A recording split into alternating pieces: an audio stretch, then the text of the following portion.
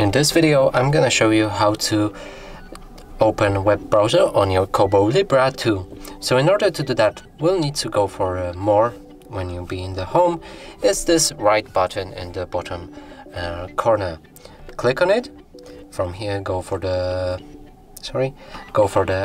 beta features. And now open the web browser by pressing start.